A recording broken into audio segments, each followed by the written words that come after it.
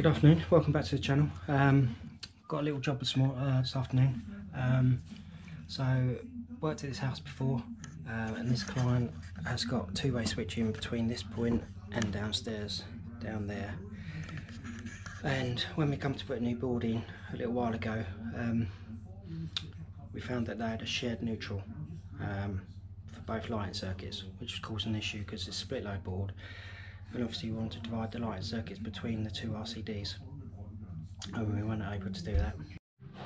Yes, there's two borrowed neutral, or a borrowed neutral from the downstairs to upstairs lighting circuits. So what we're doing is we had to disconnect the two-way switching because the two circuits were on different RCDs and causing it to trip. So what we're doing today is the client doesn't want any of the walls messed around with, and we can't pull new cables in. So what we're going to do is disconnect the two-way switching, some Quinetic receivers with MK grid switches, and incorporate two-way switching that way to avoid any damage to walls, etc, etc. So that's what we're going to do, but we've got the floor up because we need to get access to the light fitting on the downstairs in the hallway, and obviously up in the loft as well. So yeah, so that's what we're doing, but I'll run through it as and when I get to that point and show you what I'm doing. Yeah, I've done a video on these before, so yeah, I'm pretty sure people know what they do these days, but I still find them quite interesting and amazing, really, that actually they do what they do. So yeah, so we'll crack on. Right, so what we've got down here is this is a junction box that supplies the downstairs hallway light. So this here goes down to a switch. This takes the power down to the switch. This live, this is all dead. Obviously someone's cut the earth off. And then this is the neutral. There must be another joint somewhere. So this feeds downstairs switch. This then is the loop. So what we're going to do is this cable that supplies this light, we're going to run it through here between my legs.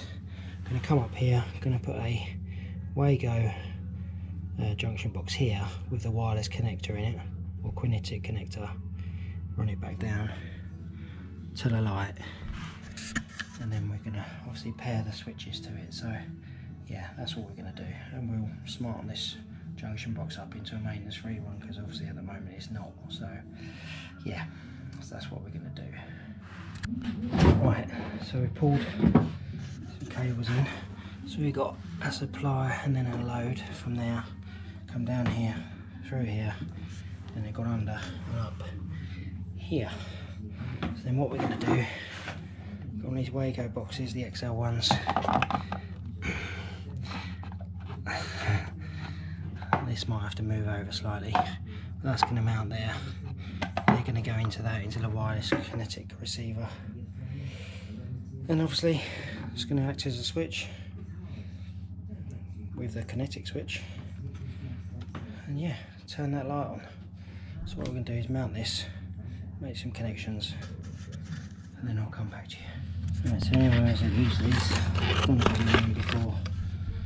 These are the 6 amp version wireless receivers. So you have your live neutral in, live neutral out. That's going to mount it in that box without that on the wall. Supply cable is going to come in,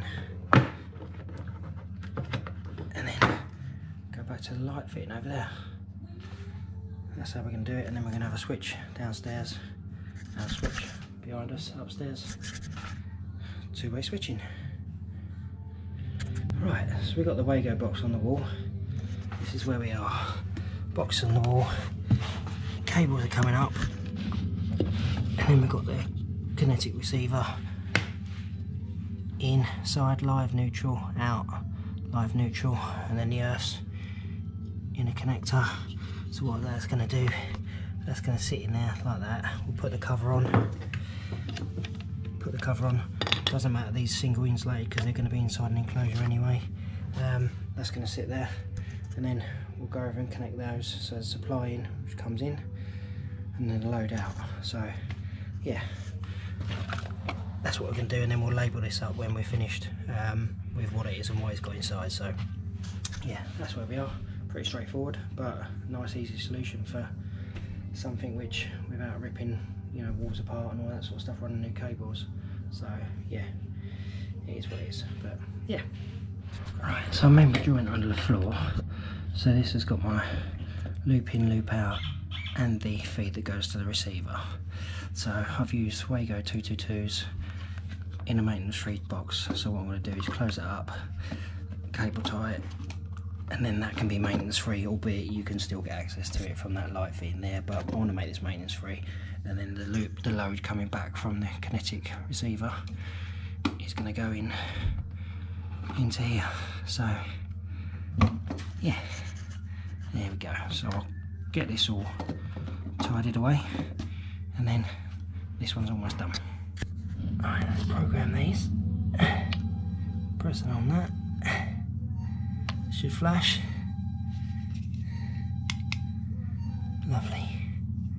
That's that one done. Press that again. Let it flash. Lovely. There we go. Right.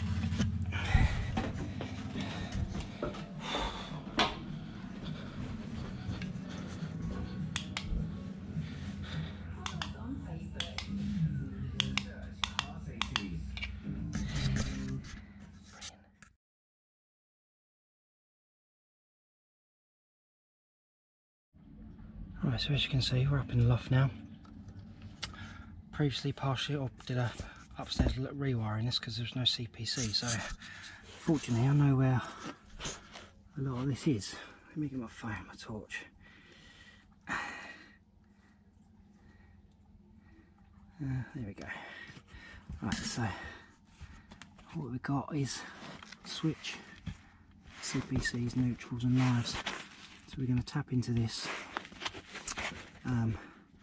Put the Wago box next to it with Quinetic receiver, and our supply to our light is this cable here. Goes down and under, and then supplies that light there. So yeah, which can do exactly the same, because as I say, there's a borrowed neutral between the circuits. So yeah, that's what we're going to do.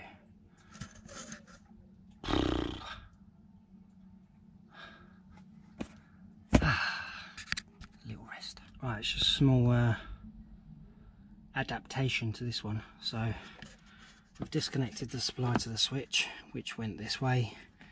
We put this in, which is going to be the supply into the receiver.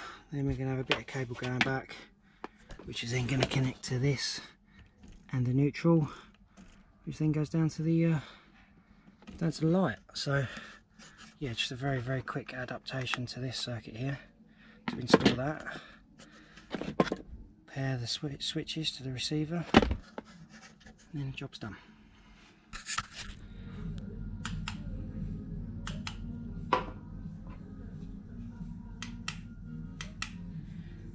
It's landing done as well. So again, all we've got up here is the same box. I'm going to clip this cable back, label this up, Quinetic receivers in there, feeds into that junction box, which then feeds into that over there, goes down to the light. So yeah, this is redundant, light down to the switch, so I'm going to take that out, and that's pretty much it. So yeah, I'm going to label it all up. I'll take some pictures when it's done, and then that'll be the end. So yeah, let's get it done. So I've had to make this 3-gang or 3-gang, 1-gang into a double to make the MK grid fit, because we've got 2 wireless and 1 for the outside light. So yeah, a little bit damaged, but not too bad. I'll just feel that.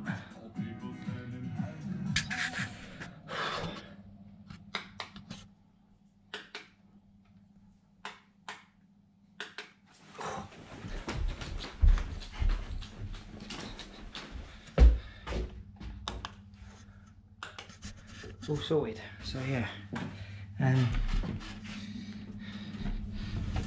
labelled up. Perfect. Right, that's this one done. So yeah, just give you an idea how you can use these wireless switches to do bits and pieces. So if you like the video, give us a thumbs up and subscribe to the channel. Just helps build the channel and build a bit of following. So thank you very much for watching. See you next time.